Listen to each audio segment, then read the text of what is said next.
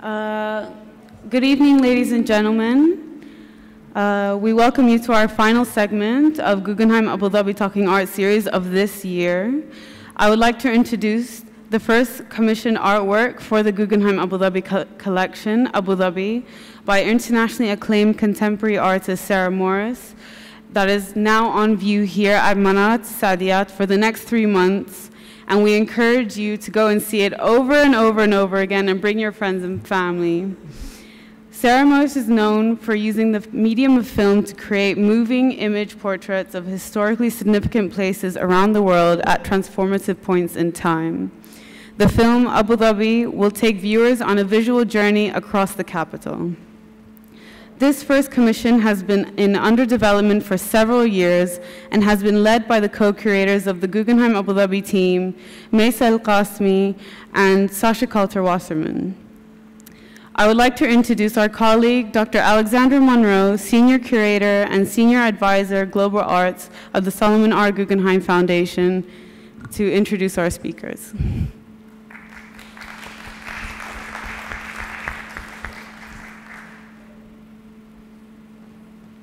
Thank you, Sara, and thank you for your contribution to bringing the Sarah Moriss film and installing it so beautifully here in Manarat. It is exquisite, immersive, and most importantly, the artist is happy. So it is my pleasure to introduce my dear friend Sarah Moriss and Philip Tinari, who will be in conversation tonight, walking through some of Sarah's work, not only in film, but as you'll see, the relationship of her film practice to her painting. So Sarah is an artist who was a graduate of Brown. I also went to Brown, so we approve of that university, and participated in the Whitney Museum of American Art Independent Study Program, and has been named a Philip Morris Fellow, an American Academy in Berlin Fellow, and has received the Joan Mitchell Painting Award, among many other accolades. Her work has been the subject of solo exhibitions at many of the world's most important museums of modern and contemporary art, including the Neue National Gallery in Berlin, the Moderna Museet in Stockholm, Hamburger Bahnhof, and most recently the UCCA in Beijing. Her work is also collected by many museums around the world, including the Guggenheim Museum, where she has a long history with many of our curators in New York, and now, of course, here in Abu Dhabi. Also in the collection of SF MoMA, the Stedelijk Museum in Amsterdam, and the Tate Collection in London. And joining her tonight is her dear friend and colleague, Phil Tinari, who is the director of the Ullin Center for Contemporary Art in Beijing, and has led its transformation from its founding now 11 years ago into China's leading independent institution of contemporary art, a transformation I have been privileged to witness and therefore can vouch for. During his tenure, UCA's transition has transformed into an accredited foundation working in the public interest. He has mounted during his period there more than 70 exhibitions, bringing to China such international figures as indeed Sarah Moriss, whose show was there last year, exactly a year ago. Also exhibitions of Robert Rauschenberg, Elm Green and Dragset, Hegyu Yang, William Kentridge, Terence Simon, and Tino Segal, and has also presented both solo and group shows of many of China's leading artists, including Xu Bing, Zheng Fangzhe, Liu Wei, Xu Zhen, Wang Kuping, and others, many of whom, by the way, are in the Guggenheim Abu Dhabi collection. Phil is a graduate of Duke and also Harvard, and is now, we hope, close to completing his PhD work at University at Oxford.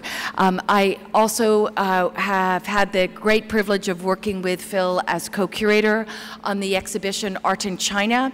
After 1989, Theater of the World, which opened at the Guggenheim Museum in New York a year ago, has traveled to Guggenheim Bilbao and is now just opened at the San Francisco Museum of Modern Art, a major exhibition that also features key loans from the Guggenheim Abu Dhabi collection. So with that, I hand it over to Phil and Sarah. Thank you very much.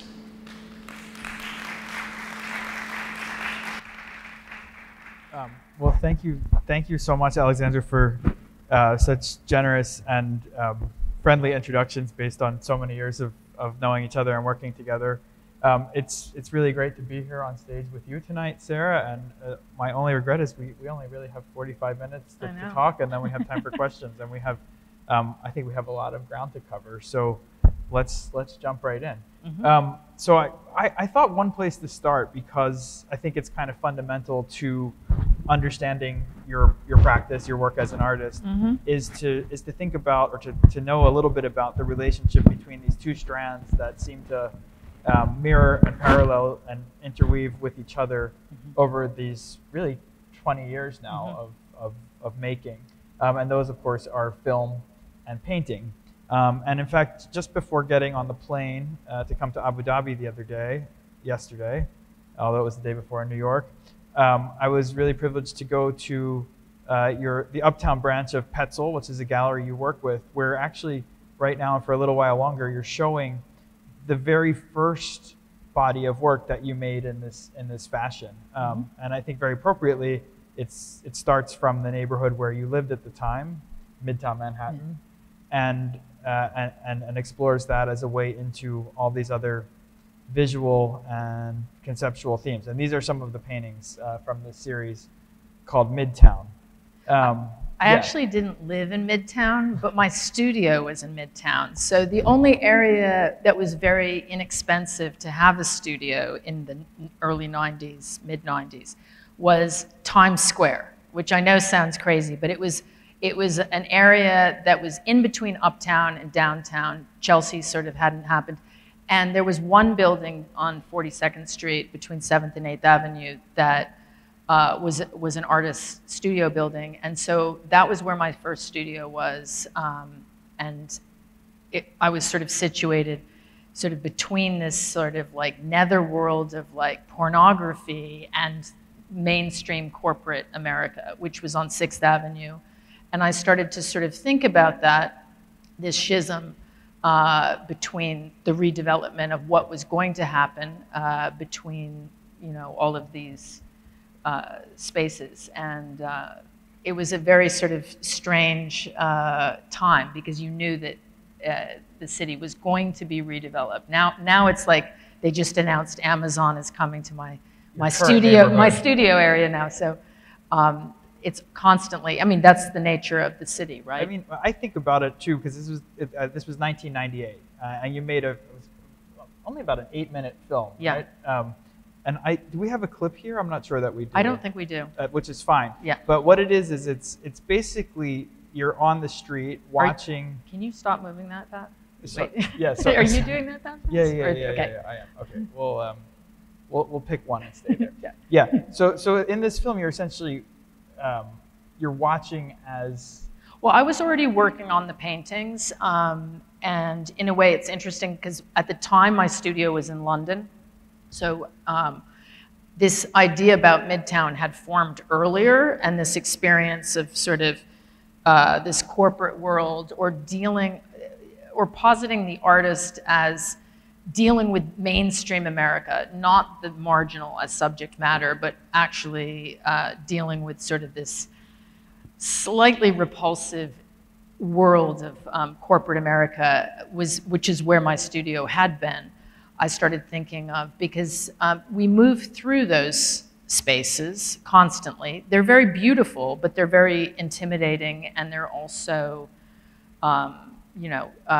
constantly in flux. A lot of the titles of these paintings For instance, Payne Weber with Neon is no longer Payne Weber. Alliance Capital is no longer Alliance Capital. So in a way, it was like staging out or mapping out, almost like a game of Monopoly, you know, which places and which real estate occupied my zone. And I started thinking about painting them.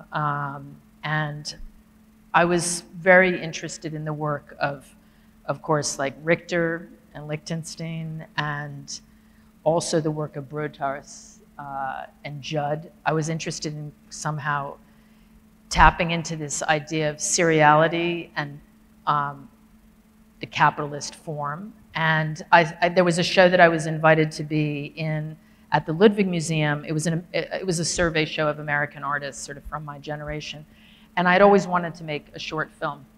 So I asked the museum director if they would give me a budget to make a film that would sort of function like a manifesto or an atlas, so to speak, of the indexes of what was going on in the paintings. I sort of wanted to take control of that. And just to be clear, in the paintings, would it be correct to say that you're kind of distilling a formal vocabulary of abstraction from the architectural forms that you found yourself surrounded by? Of course, in a refracted and not super direct way. But if we look at this gridded composition, it's talking about kind of modernism in the international style. It's talking about what you just said, the kind of corporate sublime.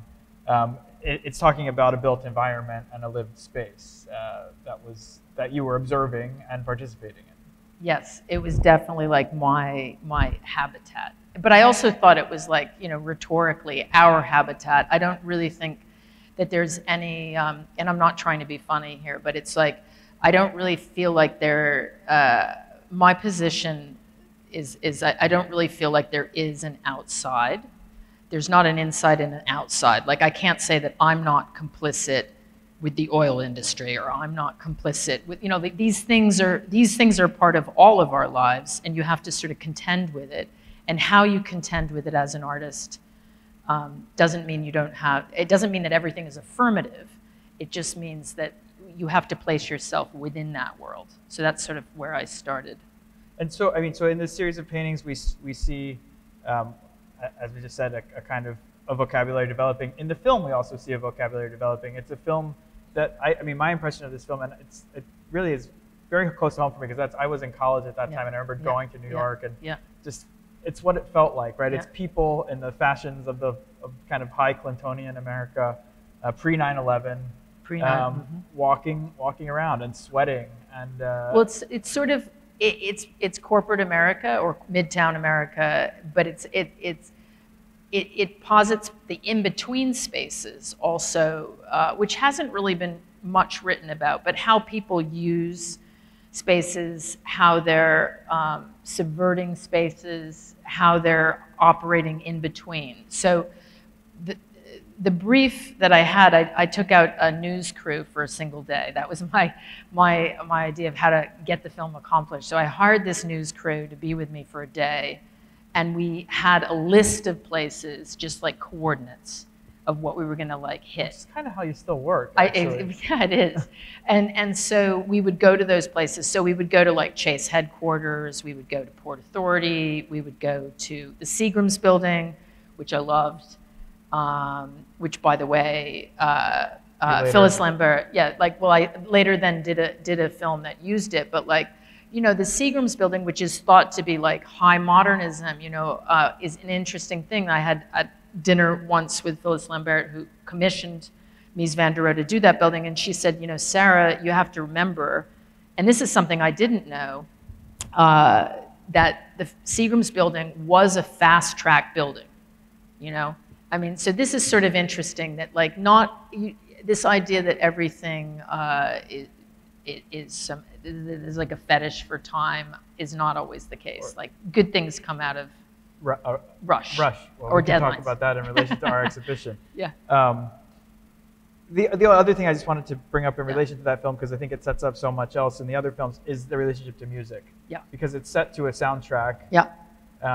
But there's an adrenaline and a volume in the paintings too. I mean, you see that in the early text paintings that I've always wanted to capture, and that was sort of the brief that Liam and I discussed when he wrote the first soundtrack for Midtown. The music is all done sort of removed from image, meaning that the music is composed not to image. Like it's given to me in sort of units, slightly like John Cage, like given to me as sort of modular units, which I put down to image later on. And sometimes they're in conjunction or harmony with image, and sometimes they're deliberately done against image. If that makes sense. It makes a lot of sense. Yeah. So, for time's sake, yeah. Because so what happens, I think, in Midtown as you develop this way of working, and it's a methodology and a position that proves to be a very compelling lens to look at different kinds of situations. And, and let's not say different places. Let's call it streamlined. Streamlined, okay. Yeah. So you go on from there to make a film called Capital, which is actually about the waning days of the Clinton administration. And you're getting access. You're in the cabinet room. That was in the last few months of Clinton's administration, and it was clear that the country was on a major, like there was going to be a very big transition. No one really knew what it was going to be yet, but it was clear that there was going to be this transition.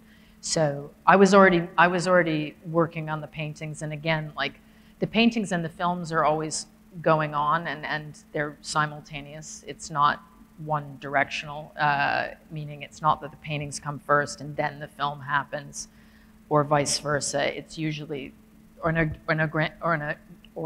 organic sort of process where, you know, the film idea is there, I'm investigating that, I'm talking to people about that, and then the paintings are happening at the same time. And they're very, very different, you know. I mean, it's almost could be the work of two different people. I mean, in the sense of like, you know, the paintings are very slow to produce. There's an economy of time is sort of slowed down, and there's a very specific process of mapping out.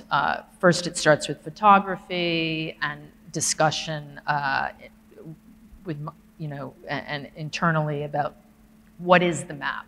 You know, what is the map of Washington, D.C.? And maybe National Geographic's on that map as well as the Department of Energy. You know, there's this play with titles with my paintings that gets sort of figured out. And then, interestingly enough, that same type of reasoning goes into the films. And the films are, you know, obviously they happen very fast. It's a very collaborative effort. It's like they cost quite a bit to make compared to the paintings. And so these two different economies of time that go on in the studio. One is like very slow and very almost like therapeutic and very precise with coordinates and color and compositions. And then the films start with coordinates too. I often say they're the same process, but from different ends of the spectrum. And the films start from coordinates as well. But what's different about the films is there's a lot of things about the films that I don't know ahead of time. Yeah. And from this, I mean, as you continued, it was from DC to Miami to Las Vegas to Chicago. You made an amazing film about LA that kind of went under the skin of the image producing, you know, imagery machine of the film industry. I made a film about the film industry. You made a film about the film industry. That's true. And then, actually, there's this next breakthrough in 2008. And one thing that's interesting, Alexandra mentioned this show, Art in China After 1989, that we worked on together. You're actually the only American artist in this exhibition of. It is quite strange that I ended up in that show, or that I ended up in China. And I should explain why. It was really, I mean, I view that every city or every series of my work is linked to the next work and is linked to the previous body of work. And when I was working on the Los Angeles film and paintings, I was so overwhelmed with dealing with all these egos in Los Angeles, and producers and directors and actors and some people who didn't want to be represented in the film without a script, without lighting. You know, my films are shot cinema verite, so that was sort of complicated to get anybody to participate without knowing all of these things. Most of the time, they know exactly what the script is, who's producing, who's directing, you know, hair and makeup and costumes and the rest of it. So it was tricky. So around the time I was in Los Angeles working on that film and doing those paintings, I started to think about catapulting myself to China. I mean, probably there was an overlap because Spielberg had been announced to be the director of the 2008 Olympics, if you remember, and then he had to resign that because of Ronan Farrow's letter to the Wall Street Journal. That was like when he was Ronan 18. Farrow? Yeah, it was. It was Ronan Farrow. And I started to think about making a schism between Los Angeles and this sort of the idea of the personality or the ego as a corporation to China, where I felt like I wanted to deal with this like a sense of a very different sense of self. And I started to think about the seriality also in form. You know, I mentioned about paintings, but and about artists that I felt that had dealt with the serial form, but I was thinking about the Olympics in relation to the city as a serial form and how it happens every, well, 2 years, but let's call it 4 years, depending on Winter or Summer Olympics, that you have this thread throughout history weaving all these places together. And that, you know, for me was really interesting to deal with. And I sort of naively went to Beijing, not knowing anybody. And maybe Hans Ulrich told me to like meet you and meet a few other people. I quickly realized that actually the Olympics is not something that is self-controlled, meaning that Beijing was not really in charge of the Beijing Olympics. It was really Switzerland. So everybody was like, you actually, you know, they said yes, but then they said, but you really have to go to the International Olympic Committee, which that was very, very difficult to deal with. Because no, I think there's always this element of like the endurance performance of gaining access to the place where you're trying to work. And some people ask me, is that a game? And it is sort of a game in a way. Is it a finite game or an infinite game? It's probably both. But I mean, it is a game and it is a rhetoric in a way about, you know, can an artist put a camera in the cabinet room of the White House? Can an artist get access to these sort of very, very mainstream world events that are on television and are photographed or cinematographically sort of set up by other people all the time? We see these images. I mean, can you shoot or film a president on the south lawn of the White House? Right, you know, from a slightly different from angle. a different angle. Can you do that? And the answer is I think is yes. And I think that's like a very deliberate sort of positioning with the work. But then also, it's not just a game, because I really do want to get those images and be able to create almost like a situationism for the viewer, that you're not only in this type of virtual architecture of the paintings and you're overwhelmed by the interconnectedness of the paintings and how vast they are and how the eye continues the line past the edge of the stretcher and you're constantly looking at them in space. It's impossible to look at my work and not continue it.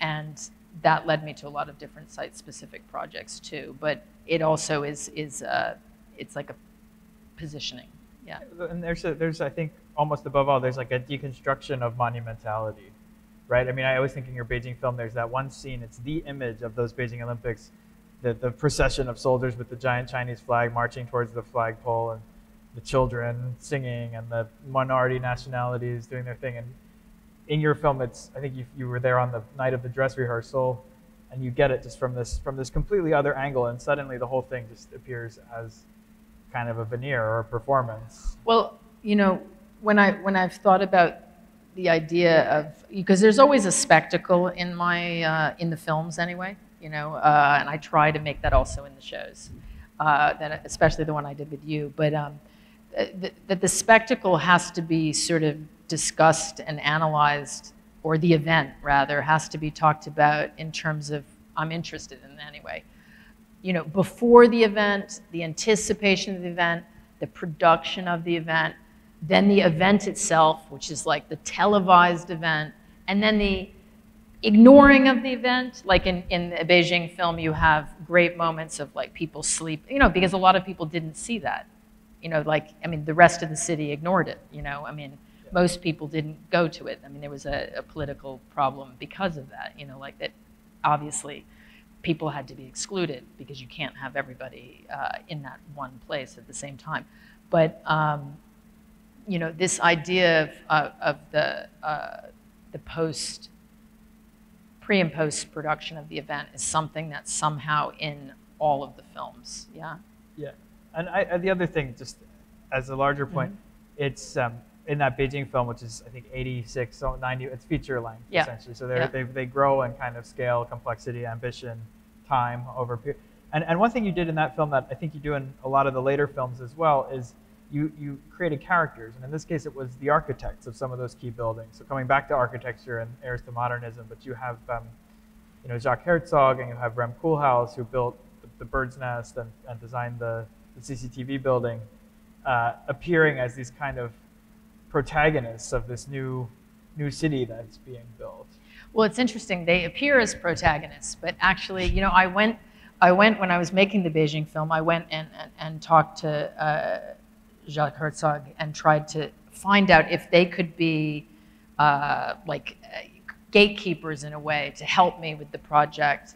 And I realized, actually, they said to me, "No, we can't." And I was like, "Why? Why can't you?" And they're like, "We're just janitors," is I remember what they said. But it's a funny relationship that the architect has to like the state. And they're not always in control. Certainly they don't see themselves in control. And that goes, you know, in many situations that they're not always in control of their own projects. So it was interesting to film them. They were there as private citizens that night. They really weren't invited. Yeah. Let's skip ahead and talk about the film that's on display here. I mean, it's been really amazing to see it find its way back here, first of all, and have its premiere as the first commissioned work of the Guggenheim Abu Dhabi collection. But maybe one place to start is how have your conversations around the film been with people who've had a chance to see it now that it's showing? No, that's not it. We still need to come forward. 1 second. Well, these are the paintings. Yes. But well, I think I don't know where, if we have a clip of the film. We should, yes. Here's film clip. Do you want to play this? Why not? Yeah, let's. Yeah, want to play it? Can we play this film clip? There we go.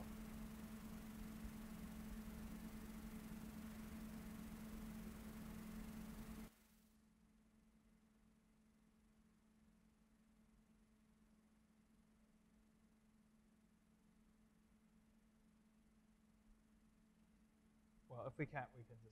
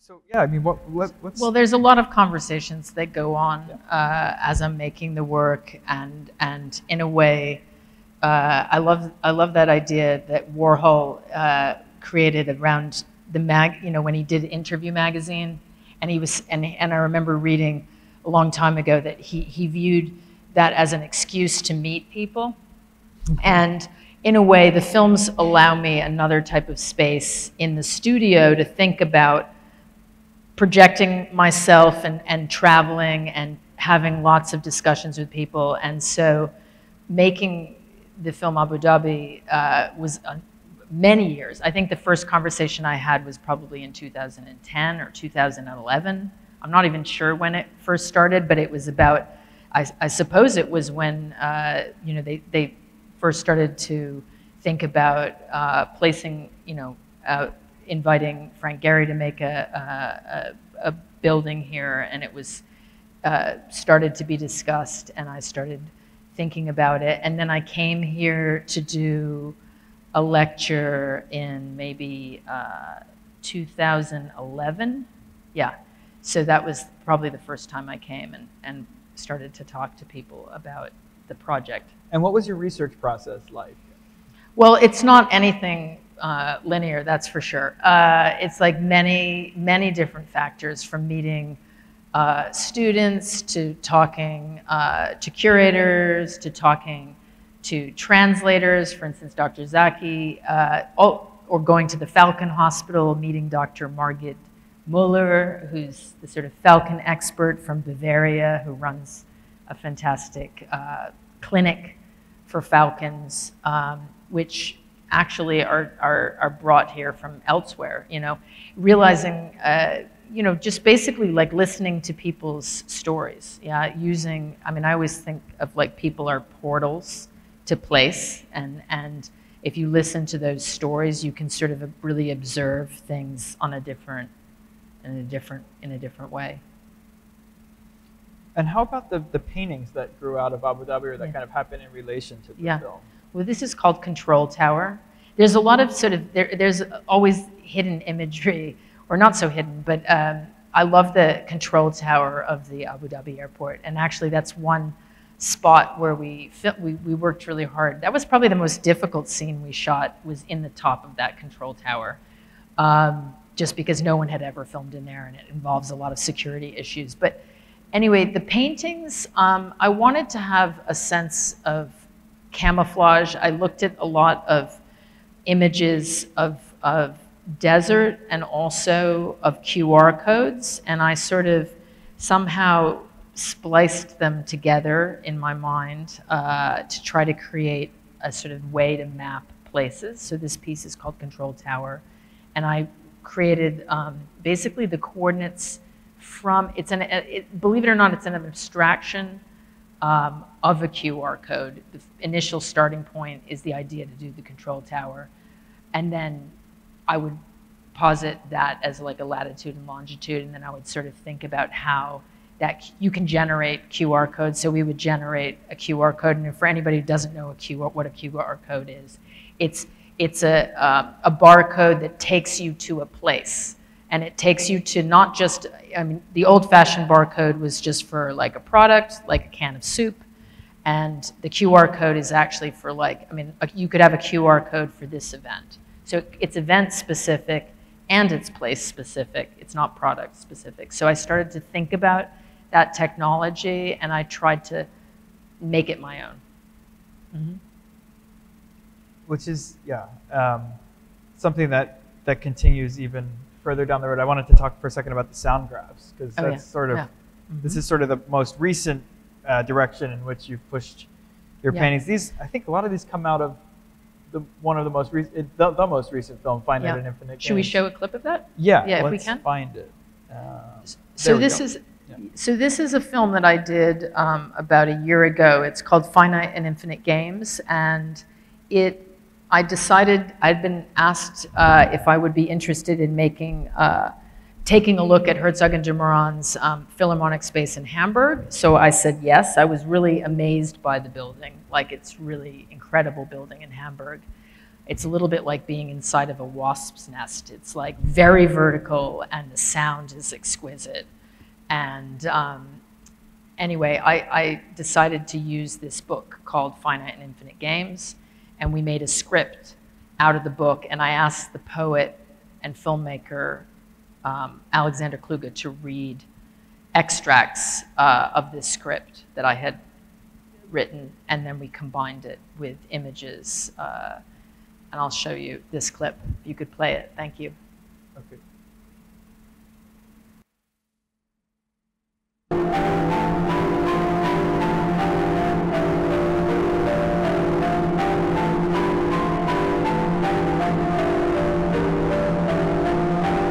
Poesie ist blind. Die hat keine Zwecke. Die ist sozusagen, also sie hat keine Zwecke. Sie ist niemand untertan. Die Worte sind Rebellen, ja, nicht? Die gehorchen nicht, ja. Und das ist bei der Jurisprudenz anders. Ja? Da sind sie höflich, da sind sie, verstehen sie den Kopf des anderen, ja? Sie sprechen mit den Worten des anderen. Und so bin ich zweisprachig aufgewachsen, ein Amphibium. Bis hierhin, ja, nicht? Im Wasser und hier auf Land.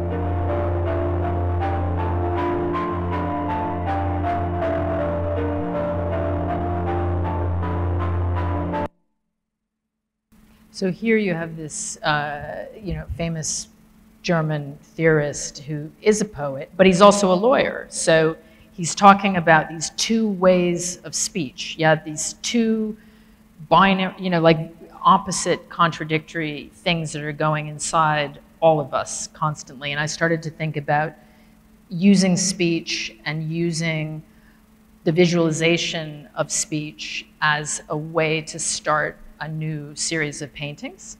That's a piece called the red piece was a piece called War of Roses, which I just recently showed in Vienna.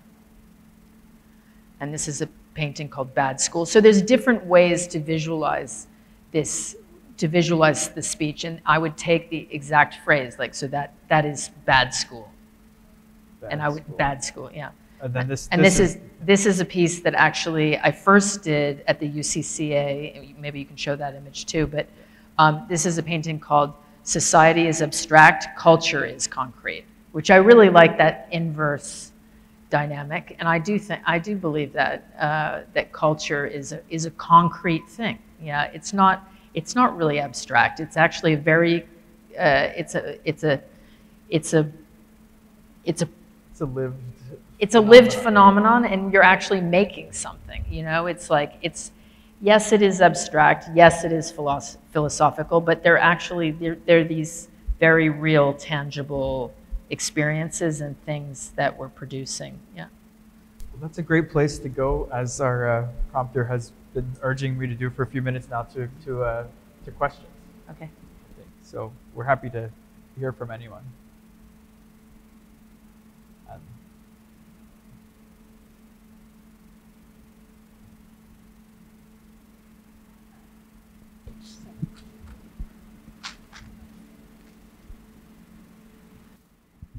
I keep on asking you questions. Hello? Hello? Is this working? Yeah. Sarah, I wanted to ask you actually about the factor of time and how important that is in your projects. And do you think of your works? I mean, how much do you pay attention to time as a factor? Well, time is really important. For sure, because what's going on around me obviously predicates where I'm going, where I'm traveling to, what I'm interested in. If I'm in Los Angeles in 2004, it's because I felt like, this idea of celebrity and the film industry was something that I was interested in. If I was in Beijing in 2008, that's very time specific. For instance, the Clinton, the Capitol pieces were done right before the end of that era. I mean, granted, I didn't know what was going to happen, but I felt like that was an important end of something, the end of something important. And that was like a year before 9/11. So I think time is very specifically important in relation to the films because of this notion of spectacle. So, I do like to film around a certain time. Like with the Abu Dhabi film, I filmed around National Day. That was always the conception of the film. You know, the first proper scout I did, I made sure that we went to the National Day celebrations because I really wanted to see that representation and that sort of parade and that sort of way in which a country represents itself. So I'd say time is pretty important in a way.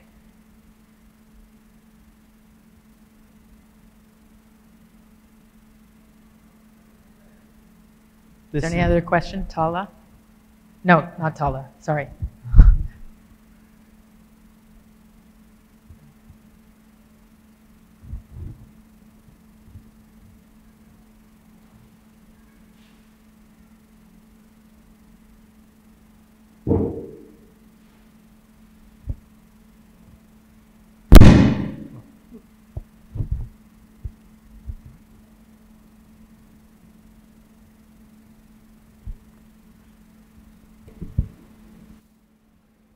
Hello? Okay. I just got the chance yesterday to see more of your film on Abu Dhabi. I had seen like vignettes of it, the Falcon Hospital and the bus station before online. And I was wondering if you could speak more about the different levels of narrative that exist in your film. Mm-hmm. There's, you know, the level of the image, and then there's the other level of sound. As you said, they don't always run parallel, but I found also somehow the sound creates a narrative.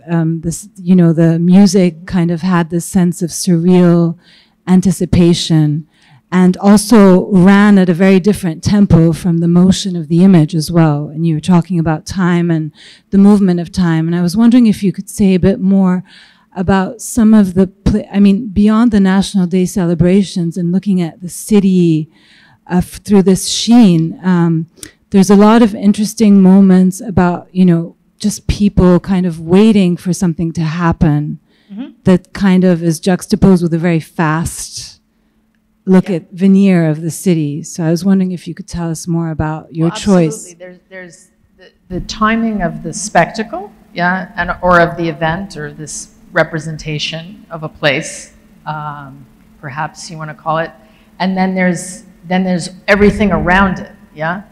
And so the scene at the bus station I love because you get this, first of all, it's just a fantastic piece of architecture. I hope it never gets knocked down. You need to go, Phil, to the central bus station.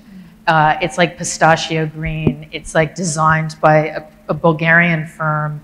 And I was saying this morning, it's like how that came to be in Abu Dhabi, I have no idea, but it's really interesting. And that's one thing that really interested me in Abu Dhabi is like this sort of layers of different architecture and layers of people. And I think that's really important in the film, that you see not just the aspirational spaces of Masdar and different moments of like where you want a country to go and where you want people to go, but that you also see these in-between spaces, you know, of no action and people waiting for a bus or moving towards some place. They're not necessarily sure where they're going.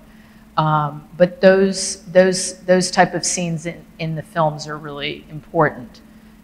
Just as in the Los Angeles film, it's important to have an A-list actor in the film, but it's also important to have a young actress or a young actor who you don't know who they are, but they're in a casting session, or there's this desire to be in that space, or there's this, you know, there's a momentum there of some sort. Or in the Beijing film where you have like people sleeping publicly during the 2008 Olympics. I think it's fantastic. Like you sort of have these different moments of, I don't know if I would call it resistance, but there's just different moments all happening within the same place. Like, and I really think that like cities, that's what interests me narrative-wise, in terms of, you know, your mind completes the narrative, yeah?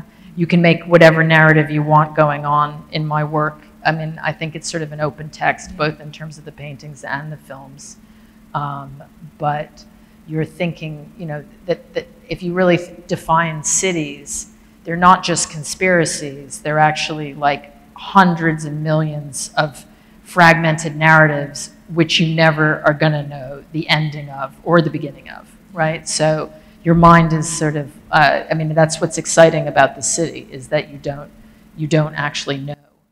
And there's also this element of extraordinary in the ordinary. So it's almost like your eye, when it focuses on the fish market, everything looks strange, though it's familiar in a sense. That's what, and my last comment was just, do you have any influences or anyone who you think kind of served, not as a mentor, but had impact? Because I see a bit of Wes Anderson, or I don't know, like there's something a little bit desolate and beautiful at the same time in the scenes. I was just wondering if... I like Wes Anderson, yeah. but I've never thought about that before.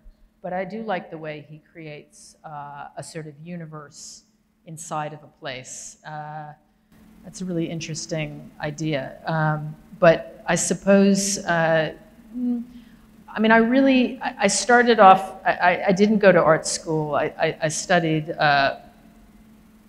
film theory and political philosophy. So I really do think, and we were going to talk about this, but we didn't have time, but I really like the idea that art brings together all of these disciplines. Yeah, it brings together film, industrial design, architecture, the entertainment world, law, intellectual property rights, and all the rest of it. Like that all of these things impact how you make work. I suppose